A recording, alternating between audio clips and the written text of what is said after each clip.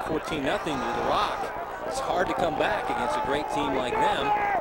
As the kick away, and this will be Byron McCoy from the 6-yard line. McCoy got the 4.5 speed, takes it up near the 25-yard line, and the Jays need to find some offense here quickly.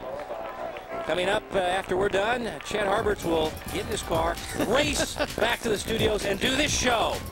And we're not paying mileage anymore. Oh, really? I'm working for concession stand hot dogs at this point. What's going to be on the show? We've got highlights of a dozen big games from around the city, including the big small school matchup tonight, St. Pius X at Pembroke Hill. Huge Kevin, game. in that game, there was 2 touchdowns in the first minute 52. It was 7-7. Beeson went 80 yards, and then Cashmore went 75 in the first minute. So it could be a shootout then, It could be a shootout in the small schools, plus 11 other big games from around the city. Yeah, a lot of people counted Pius out after that shaky start, but Rick Byers has those guys rolling.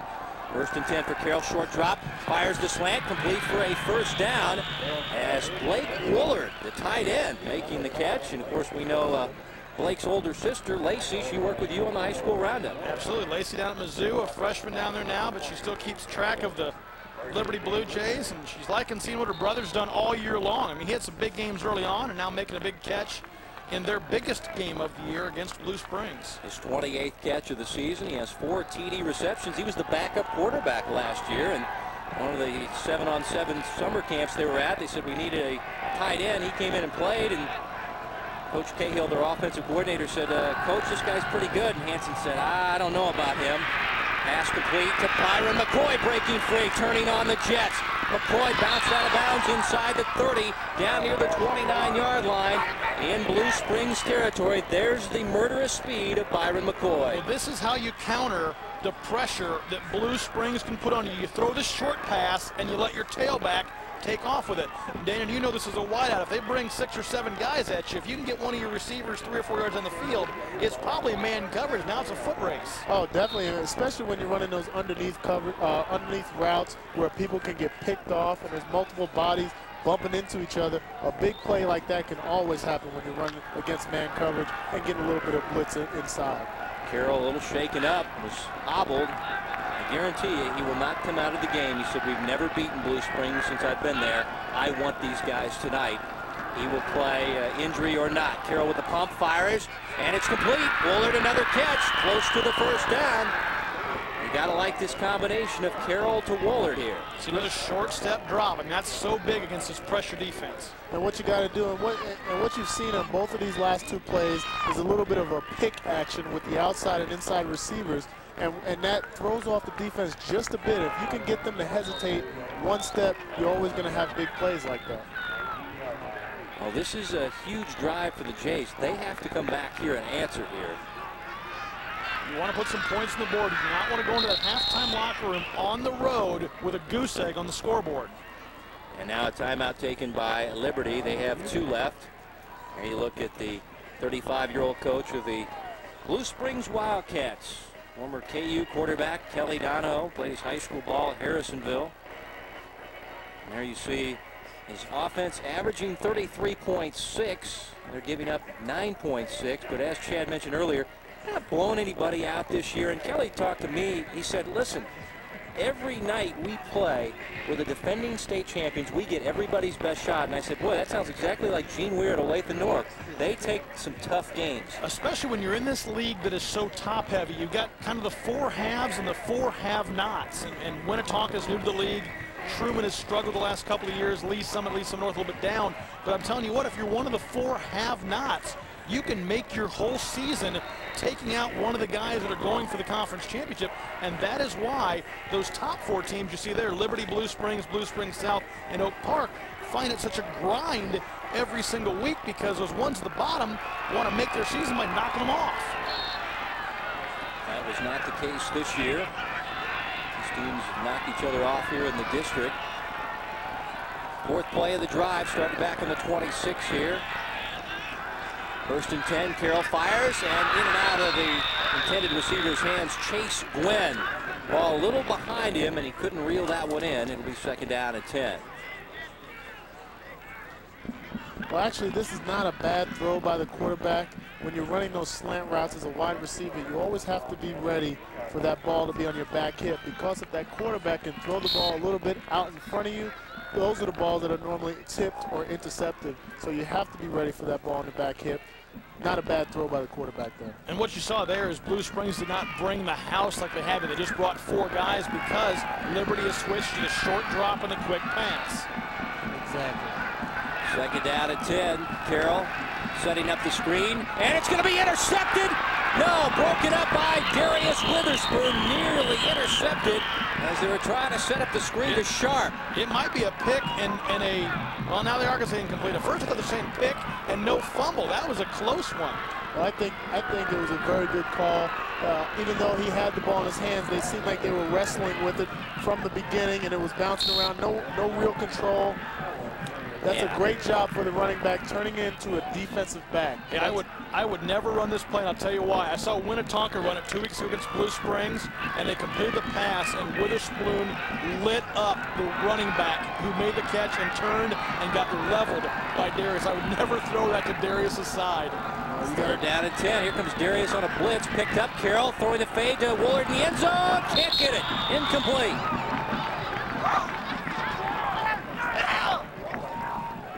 I'm really liking this quarterback play. That ball was thrown in the box. I know we've talked about in the past about the box being 4 yards from the sideline in, and where the receiver needs to get to, where the DB can't get to, and leave that space there and let the quarterback throw it right into that spot. That's a great throw, just a little bit deep, but a great throw. Carroll continues to limp.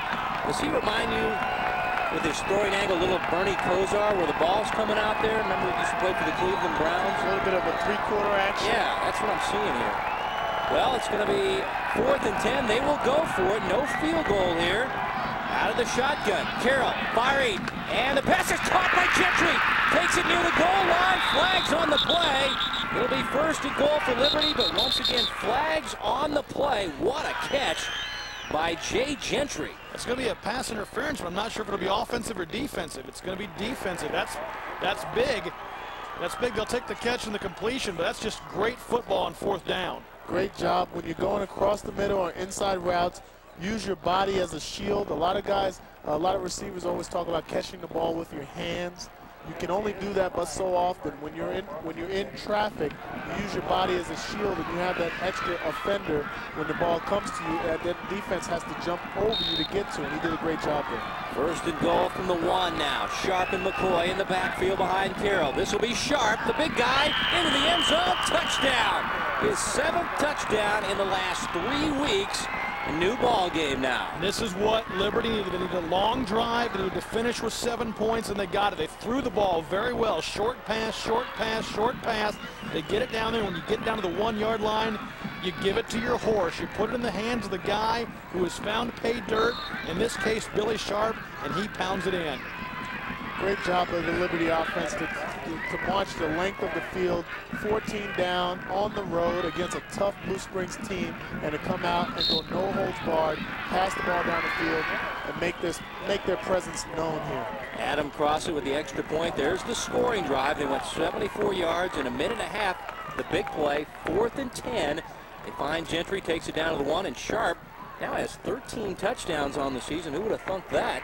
The guy was playing the fullback position, and Byron McCoy was scoring all the touchdowns in the early part of the season, but Sharp's come on and been a huge touchdown maker for this team. And Liberty has had good fullbacks the last 5-6 years, but those guys have mainly been blocking backs. They've gotten a share of carries here and there, but mainly their job is to kind of help clear the hole. But this year, Billy Sharp has stepped up because Byron McCoy has been a little bit banged up. We've seen that in years past Liberty, but Billy Sharp has said, okay, if my guy's banged up and he doesn't have to carry as much, I'll take it myself. I'll get us into the end zone. Those 2 touchdowns last week were both big-time touchdown. They were just 1-yard plunges, but they were needed scores against a good defense last week, too. And he rushed for 132 yards against a very good Jaguar defense at Blue Springs South.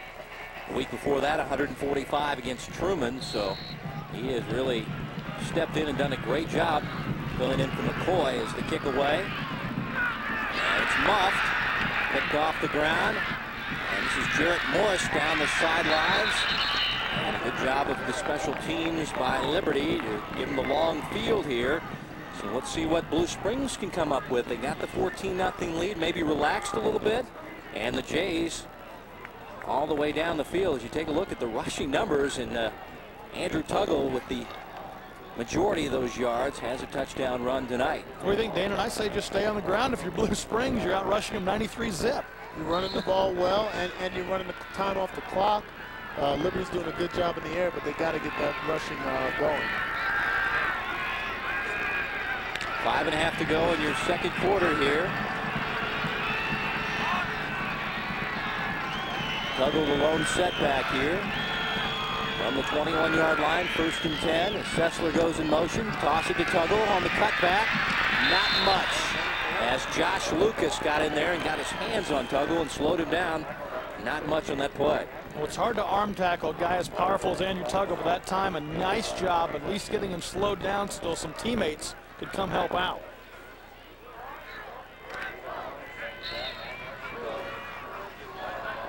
This is actually a crucial series for this Liberty defense. If they can stuff them now, get the ball back, and even if they don't put points on the board, just establish another drive going into halftime, it could be crucial for the turn of events in the second half. 2nd down and 9. Dean fires, complete, and it's a 1st down as pass is complete to Brandon Sessler, and they'll move the chains. Stinson Dean showing what he does well, which is drop back, nice, sharp, accurate arm, short pass, it turned into a 1st down. Last catch correction, it was Cale Brewster on the reception, and it is a 1st down, 11 yards to the senior, Cale Brewster. Ball out to the 34-yard line here. 1st and 10 now for the Wildcats. Last year, the perfect season. Beat Rockers twice. Won the state title in St. Louis. Swinging out Mayfield. This play has worked all night. And it'll go for nearly 10 up to the 45-yard line in Liberty territory as Liberty not adjusting to this play. Well, it's just a great job. Basically, this is just like an extended handoff or a pitch play. Get it out to one of your faster guys with the soft coverage by the defense. You're always going to get at least 5 yards on that play, and they did a great job of getting 10. And Dan, that's been big. I mean, this kind of filtered down from the NFL. Years ago, when you needed 1 or 2 yards, you'd hand it to your running back up the middle. But now, you throw it out there quick, your wide receiver can do the same thing. Well, what you see is in the NFL, you see a lot more bigger wide receivers. So what you look back into the Chiefs' history in '97 when you had Mark McMillan out there and so on, you get a chance to run over those little defensive backs. Wynn Scott with the sack on Stinson Dean, and they'll lose yardage back to the 40-yard line. It looked like a coverage sack there. Stinson Dean had plenty of time to try and find somebody. The unfortunate thing for Blue Springs, there was nobody open. Liberty's D-backs doing a great job of closing down on all the wideouts. Well, once you get beat deep like they did last time, they tend to cover those guys deep, and that's why those little short routes that we had in the beginning of this drive were so wide open. These guys are a little bit leery of the speed of Blue Springs. 2nd down and 13 after the Wynn Scott sack. They run a quarterback option, and Stinson Dean whirling takes it out to the 50-yard line, a gain of about 8. And it's going to be 3rd down and 5 yards to go here. Stinson Dean has shown a lot of toughness running the football tonight. Well, with the weapons he has around him, if he can continue to throw the ball like he is, he's going to have a lot more openings like he did. And being able to stack the 3 wide receivers on the left-hand side, spread out the defense, and take what they give you. Absolutely. Kelly does a good job. Kelly Dono does a great job of disguising his plays by doing things like stacking 3 wide receivers close together on the left side and then running the option out of it, giving himself a lot of different things he can do out of that set. Blue Springs 1 for 3 on 3rd downs, facing now 3rd down and 5 near the midfield stripe. Run it to the short side with Tuggle, blown up. Jimmy Masters got him around the waist, and they will lose yardage. There is a flag back near where the contact was made. There's big Jimmy Masters there, number 58. I think we had one of the wide receivers move a little bit early. Dead ball, illegal procedure on the offense, 5-yard penalty, remains 3rd down. That's a big break for Blue Springs there because they were going to be forced to punt the ball, but instead it's a dead ball penalty. They get a second shot here at 3rd down after Liberty had come up with the big stop. And the way they've been passing the ball, yeah, that is a crucial play for Blue Springs. Liberty has to make a big stop here. Plus the clock keeps ticking. We're under 2 minutes now to halftime, and that's why Liberty's going to stop it. I mean, the free play helps out Blue Springs in a number of ways where the penalty helps them out. And it's a little bit late to call that timeout. You might, I mean, with them up at the ball, ready to make the play, you might as well go through the play, save it just in case they get a 1st down or if they get a big play. So the last run by Tuggle nullified with the penalty, so it'll be 3rd down and 10 after the timeout. This is timeout number 2 for Kelly Donahoe and the Blue Springs Wildcats, who will wrap up their district next week against their crosstown rivals Blue Springs South. That's always a barn burner of a game. Unbelievable. You know, you remember last year South had them down 14-3 at the break, and they were going to pull off just the upset of the year. And Blue Springs came out after the intermission, had that long touchdown. Was it 99 yards? Yeah. They marched on the field and scored, ended up putting that game away late, and then went on and won the whole state championship. Really, Blue Springs South gave them their closest game. Yep. 15-14 was the final. Coach Donahoe was the Metro Sports Missouri Coach of the Year last year. 1:53 to go before half. 3rd down and 10 after the penalty. Dean on the roll. Lucas in his face. Gets away from Josh. And now Jimmy Masters in his face. And now he's finally wrapped up. Like Brian Hamrick finally got him. Making Winscott with the sack. As the jerseys are getting muddy now. And Josh Winscott, their top sack man, gets another one. Well, what's that 44 white remind you of? Coming through there, Jason Richenberger type play, shooting through there and pursuing the quarterback before he could even set up to try and throw. He originally went to Nebraska. I understand he's at Northern Iowa It's now. my alma mater now, Northern Iowa, after transferring over, and because it's a transfer down from Division I to Division I AA, he can play right away. There's no year sitting out, so Richenberger at his alma mater. I'm wondering, I haven't talked to Pat Hansen, but Pat Hansen being a Panther as well, I'm thinking he might have had a little input into that. I would think so.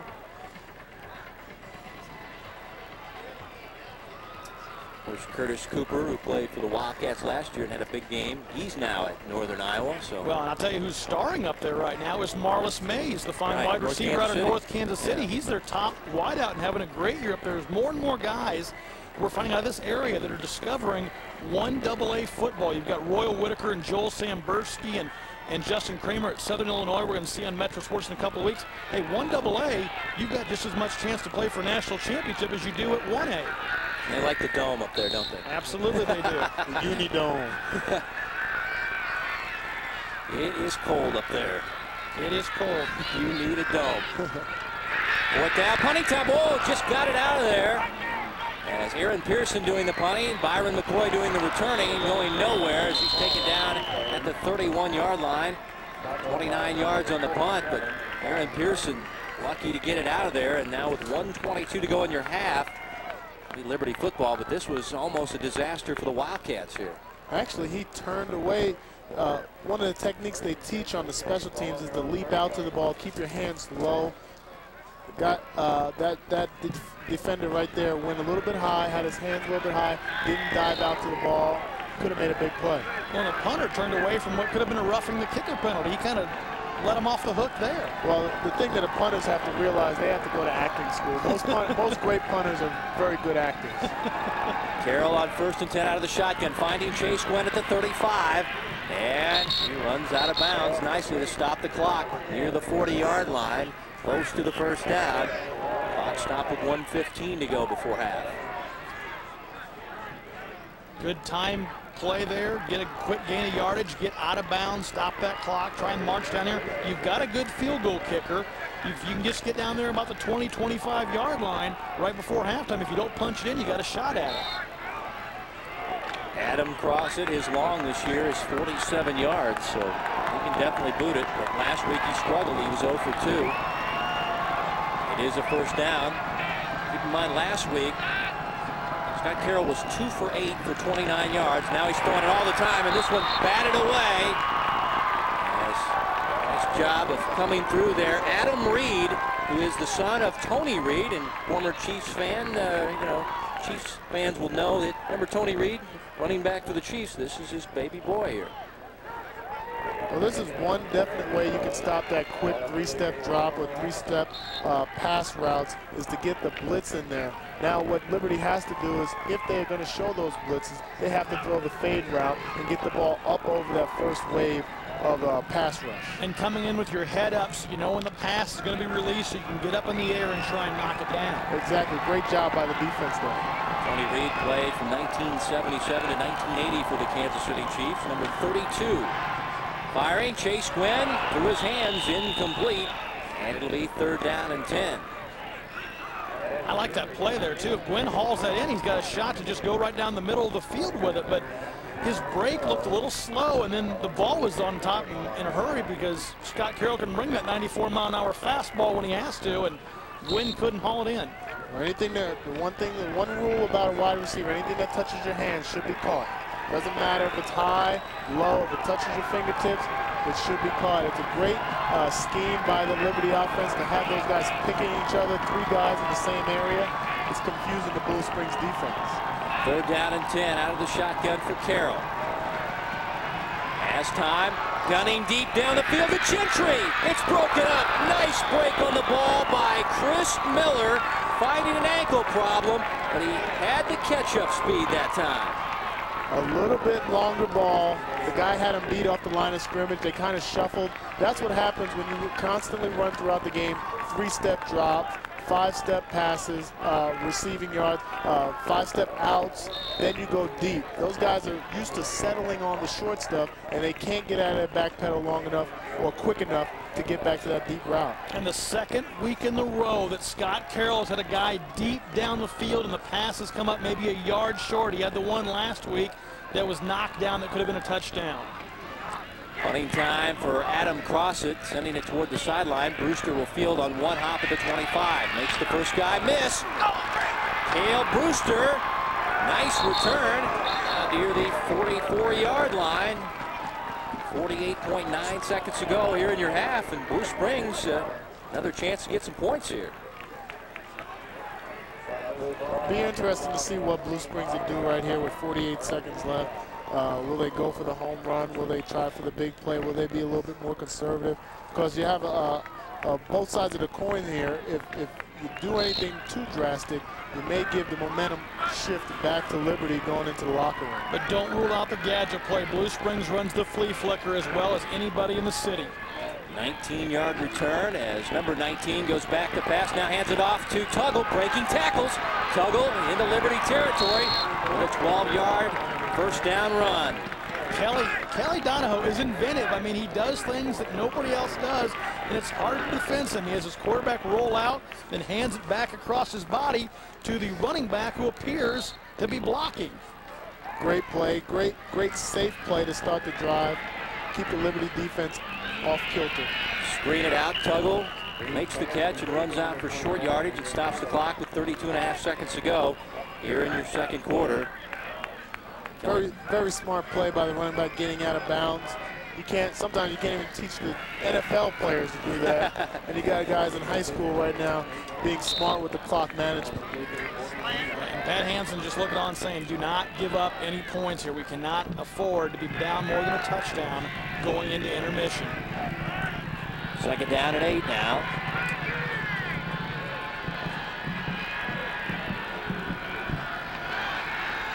Stenson Dean with time, gunning deep for the big 6'6" wide out. Hill with the catch. 1st and goal, Wildcats. What a catch by the basketball star for the Wildcats. I saw the play before it happened. I knew earlier Liberty had cover 2 with safety help. Right on that play, they left that guy out on an island, had the big guy out there. Nothing to lose on Blue Springs' side of the ball. If they throw it up there and it's incomplete, no big deal. If it's intercepted, it's like a punt. Great job, great call on Blue Springs. And this is the basketball star. I watched him on the first day of practice this year in the wide receiver drills, just going up and smashing things down. They threw balls to him hard, threw him places where it would be hard to get to, and he can really get up and get that ball. 6'6", and he goes up and he can get it, I mean, that is a dangerous weapon. Oh, definitely a dangerous weapon. You don't want to leave it, especially at this time of the game. You don't want to have your corner. I don't care how good or how much confidence you have in him. You don't want him to be out there on an island by himself like that. Second to goal from the 2. Tuggle escorted in. Touchdown, Blue Springs.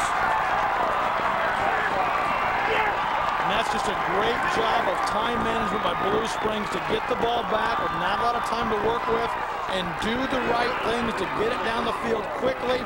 And that extra 7 points going into intermission is really going to pay off. Oh, it's crucial. It's crucial. I think questionable on the Liberty side of the ball on the defense to have that guy out there. I would really question that. When you have a 6'6" guy, you have nothing to lose on Blue Springs side of the ball. I'll tell you what, if you're Liberty, I mean, or if you're playing them, you got to have a 6'6" D-back to go up against this guy because he is just too good. And there's just no 6'6" D-backs in the city since, what's his name, Excelsior Springs left. Since Jared left over at Excelsior, that's 14 picks that year. 5 plays, 55 yards, and Darius Hill, a key contributor with his 39-yard catch to set him up 1st and goal. And the only thing you can do to counteract that is to have the corner bump and run him up front and have a safety behind him. That's the only thing you can do to defend it. But it's still a great play by the quarterback and the wide receiver. And Tuggle's 2nd touchdown of the night.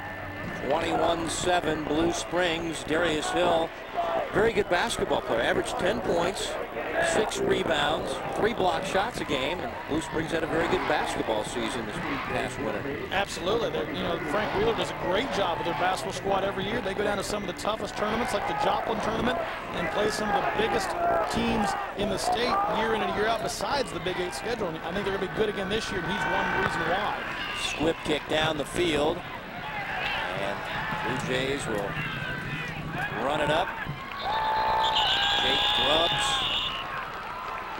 the short return, and the Blue Jays will get it back with 11.3 seconds to go, trailing by 2 touchdowns. Chad, I told you before this game, I thought 21 points in a ball game like this is a huge amount. Yeah, I wouldn't have been surprised if this total would have been 21, like a 14-7 ball game. 21 for one team is big for Blue Springs. In fact, I really think Liberty has to try and air it out here. You've got Scott Carroll. He's got one of the best arms in the city. I think you've got to try and go one-on-one and throw it way down the field and see what happens. They'll line up under center here, turn and give it off to Billy Sharp right up the middle. And Billy turns out about 7 yards on the play, and that'll wind out your 2nd quarter clock here. All the fans in purple tonight loving things as Kelly Donahoe's team leading 21-7 at halftime as he talks things over with his quarterback Stinson Dean in this 2nd round district game in the Class 6 District number 8. And the defending state champions looking pretty good tonight here, Chad. Well, absolutely. Blue Springs is not going to give up that title without a fight, even though it's in a different class this year. And they're showing in our field we are pretty good. I mean, they don't lose here very often. They lost to Rockhurst early in the season. They lost to Rockhurst a couple of years ago, but it's very rare that Blue Springs loses on their home field. They don't want to do it tonight. What about Liberty? I see Billy Sharp a little hobbled. He's been their leading rusher the last 2 weeks. That's not a good sign for the Jays, but what about the Jays for the 2nd half here? Well, they have to come out and make some big plays. The one drive that they established, they nickel and dime them down the field, which is great, but Blue Springs is counteracting that with a lot of big plays. That's what Liberty has to go into the locker room, make some big plays, quiet these fans down, and get back on the board, score some touchdowns. 21-7, Blue Springs on top of Liberty. Hy-Vee at the half. Coming your way next, you're watching the Hy-Vee High School Game of the Week here on Metro Sports.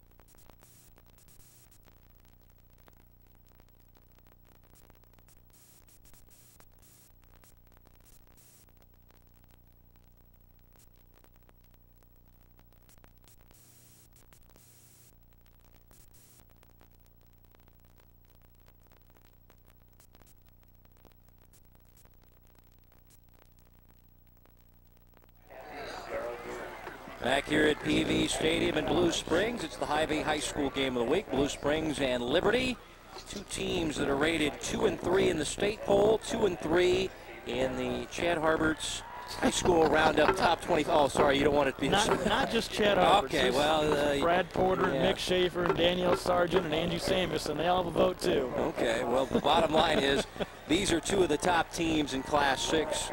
Rockhurst is a little bit above these teams right now, but these are the two teams that want to play them November the 15th because they will play them on their home field. The winner of this district gets the home game, the November 15th game against Rockhurst. Absolutely. People are used to the every other year thing, but actually Rockhurst has to go on the road in the quarterfinals for the second straight year. There are no sectionals anymore. You go right into the quarterfinals, and Rockhurst has to go on the road because of the redistricting and because of the new classification. This is Missouri Class 6. What hasn't changed, though, Kevin, is Rockhurst once again has a fairly easy district.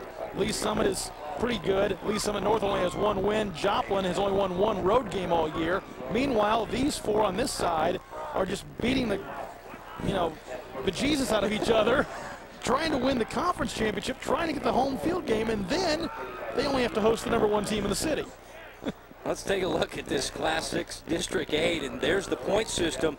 One of the things people have to note is Liberty only got a +1, Chad, because of the overtime win. Blue Springs right now, as far as the point system set up, they got the +7 for the regulation win. They call it the 13-point tiebreaker procedure. You get no more than 13 points or no less than 13 points for your district margin of victory unless the game goes into overtime, and then you only get 1 point regardless of the outcome. So even though Liberty won last week by 7 points, they're only awarded 1 because the game went into overtime, and if these two teams end up tied on all accounts, it can go down to those plus-minus points, and Blue Springs would have the advantage. But if Liberty wins and Blue Springs South beats Oak Park, this district is over with. On the other side of the coin, with Blue Springs leading by 14 at half, if Blue Springs wins and Oak Park beats Blue Springs South, that'll mean Blue Springs South will have 2 losses. So that ball game next week is absolutely, nullified, really. And you know what's really a shame is this is the year Missouri needed to adopt the 2 teams out of each district policy. Kansas does not need it this year because they're having a hard time finding a second team. I mean, Shawnee Mission East at 3 and 6 or Shawnee Mission South at 3 and 6 are going to the playoffs. Meanwhile, over here, either Park Hill or Park Hill South is going to stay home. Either Blue Springs or Liberty or Oak Park or Blue Springs South has to stay home. And it's that, I mean, either Pembroke Hill or St. Pius has to stay home this year. I mean, this is the year Missouri needed to look at adding a second team from each district. Kansas did do it. They didn't quite do it right, but at least they did do it. But this is a down year for Kansas football. In fact, I got pointed out to me today, we only have 1 Kansas team in the top 13 slots in the high school Roundup Super 25, and that's Olathe North. And that tells you what's kind of going down now. Besides Olathe North, you have maybe Shawnee Mission North, maybe Olathe East, and the rest of the Kansas side is really struggling this year in the big schools. Blue Springs not struggling tonight here at home. They lead Liberty by 14 at half. More of Hy-Vee at the half after this timeout here on Metro Sports.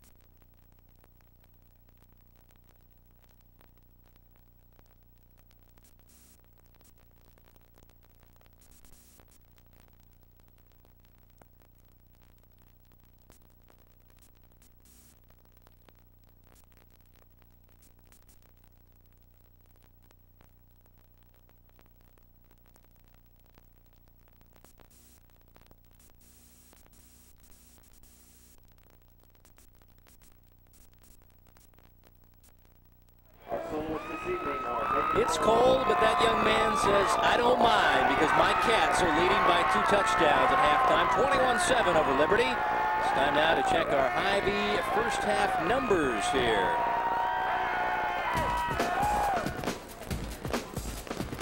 Well, what we have here is rushing yards. Blue Springs is doing a great job of being well balanced on the rushing and passing. Liberty has to do a better job running the ball. They're doing a good job on the pass side with that long drive that they had nickeling down and down the field. But they got to get the running game going and take some time off the clock, get that running game going, and put some more points on the board.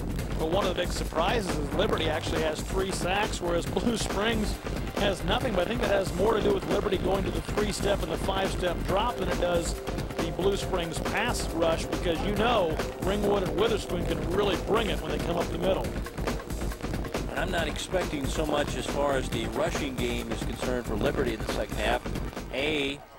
Billy Sharp looks like he's shaken up, and you're down by 2 touchdowns. Don't you think they'll continue to throw the ball?